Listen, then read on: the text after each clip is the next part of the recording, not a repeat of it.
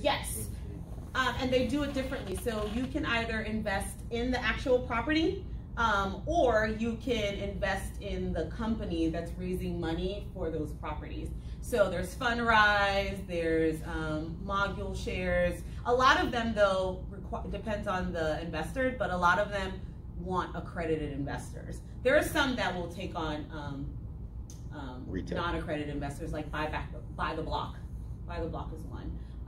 And Fundrise is one, I think, too. But most of them require accredited investors because they are trying to buy, you know, buildings that are millions of dollars, and they don't want to do the 500 minimum, etc. So, and a lot of times those campaigns, the minimum is 1,000 or 1,500 or something like that.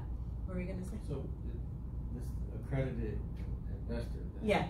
You go through the SEC to get accredited. No.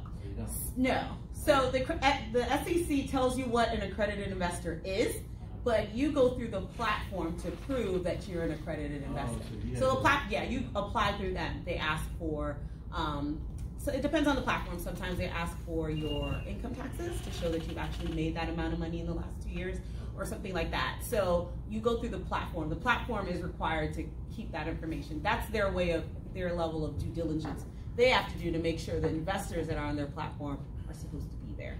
And are these platforms allowed to, I guess, advertise or anything? Yes, yeah, they can. Okay. They so just can't tell you what to invest in, but they can tell you this is what we got. Okay. Yeah. Yes. Any other questions? Thank you. Okay.